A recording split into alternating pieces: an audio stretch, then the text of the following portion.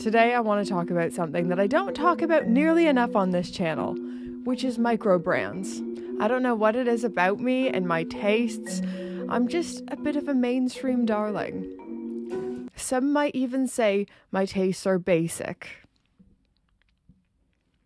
They wouldn't be wrong.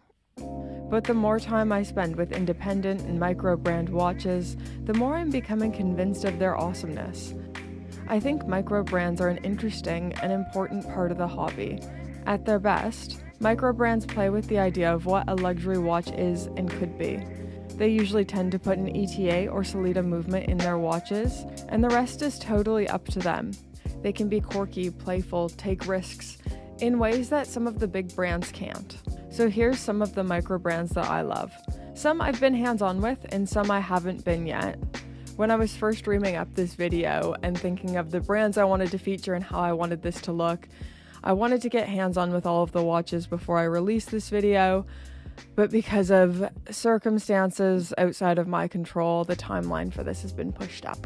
So here it is, earlier than I thought it would be. Also, I'm filming in my garage. That's why I'm wearing this fleece. It's pretty cold today. Maybe you can see my breath. If you can't see it, this is going to be so embarrassing. Let's start with Monta. I have a weird fascination with Monta. I don't know why, I don't know what it is within me, but whenever I see a thumbnail for a Monta watch review, I click it. So I've been hands-on with the Monta Atlas these past couple weeks, and it really is a superb watch. It has all of those go anywhere, do anything, versatile characteristics that I look for, but with some practical functions like the 24-hour hand and date. Looking at some of the Atlas GMT specifications, it has a case diameter of 38.5 millimeters and a lug-to-lug of 47 millimeters.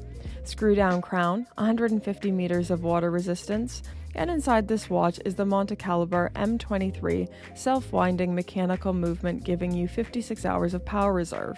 The Caliber M23 is based on the ETA 2893-2 movement, so a great tried and tested workhorse movement.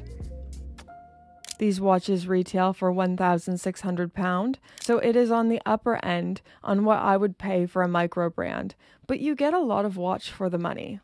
I haven't been hands-on with any other Monta. I've been dying to see the SkyQuest in person. I've been watching so many reviews on it, and I feel like I just need to see it.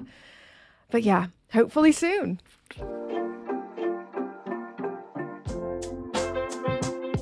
So Zelos is a new brand for me. This is the first watch of theirs. Oh, I have all these watches here. I forgot about that. Well, this is the first watch of theirs that I've seen in person. I feel like their watches aren't for everyone, but the people who love these, the people who they really speak to, really love these watches. For full disclosure, this is a watch that was given to me by Zelos, so thank you so much, guys. And this is the Aurora in orange. I wanted a bold color. I don't think everyone would go with the orange. Looking at some of the specifications, this watch has a 42 millimeter case, lug-to-lug of 49 millimeters, so he's a big boy, and a case material of grade 2 titanium with 200 meters of water resistance. Inside this watch is the Miyota 9039 movement. I personally love the effect of titanium. It just feels a little bit more dark and matte. On the wrist, it is probably ultimately too large for me, but it's just a bit of fun. A great summer watch. It's just bold and happy with some beefy specifications. Get in.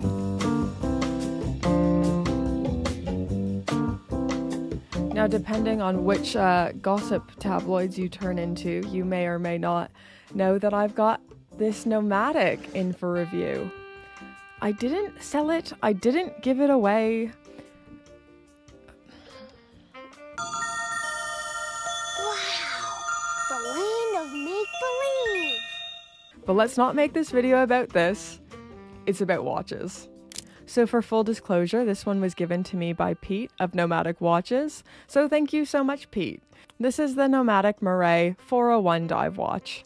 Now there's actually a lot of cool hidden gems in this watch, and it just tells the story of this Northern Ireland brand. So Pete was telling me that there's this big ship in Belfast called the Nomadic, which was the tender ship to the Titanic.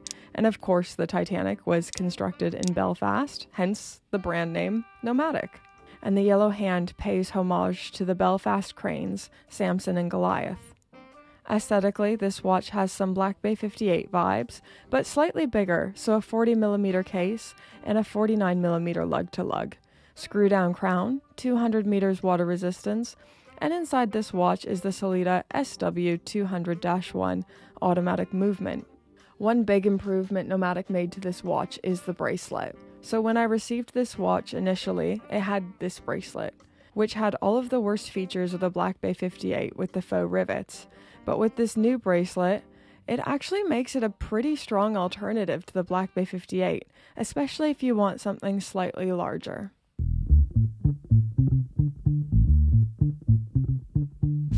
Moving on, Studi0 Underd0g. This was actually the first micro brand I had ever been hands-on with and I was ever seriously interested in.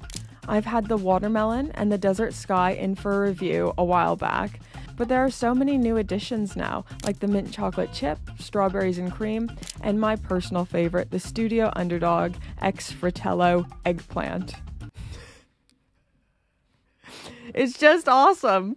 Look, they're just everything I want. They're funny, irreverent, they don't take themselves too seriously.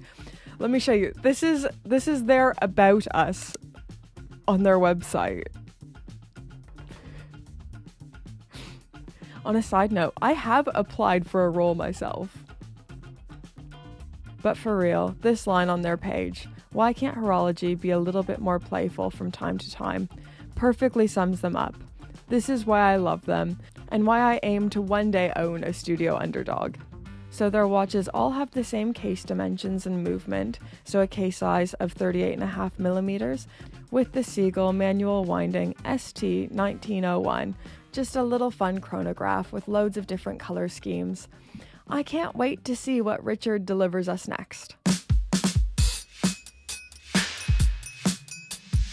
Alright guys, last but not least, and this is probably one of my favorite watches I've reviewed in this last year, and it's the Brew Metric Retro. I borrowed this one from my lovely friend Luke, and this was just pure fun and joy on the wrist. Fun colors, gorgeous dimensions, and a weird little purpose for this watch. So the metric was designed to measure the perfect amount of time for an espresso shot, so 25 to 35 seconds. Is it necessary? No. Is it fun, unique, happy? Yes. Which is why I love this watch. If you are interested in getting a Brew Metric Retro, they are currently out of stock, and from what I hear, they're pretty hard to get a hold of, so I wish you the best of luck. Anyways, guys, these are just some of my favorite micro brand watches that I've been hands-on with, and just really wanted to give a little shout out to and highlight on the channel. As always, I'd love to pass the question off to you. What do you think of these brands? Do you have any micro brand watches? And where do you think micro brands' place is within the greater scope of watchmaking? Comment it all down below. And for now, hit him with the patron song. Ooh, ooh, ooh, I'm doing the patron song. Ooh, ooh, ooh, I'm trying to sound like a boy band. Ooh, ooh, ooh, I failed at it last time. But it doesn't matter, 'cause it's not about me. It's about thanking patrons. Thank you so much. Thank you. Thank you. Thank you, Pope tier patrons. And all tier patrons, because you all rock. Especially Ulysses. Said I'd give you a shout out. Because you rock. Thank you. Bye, guys.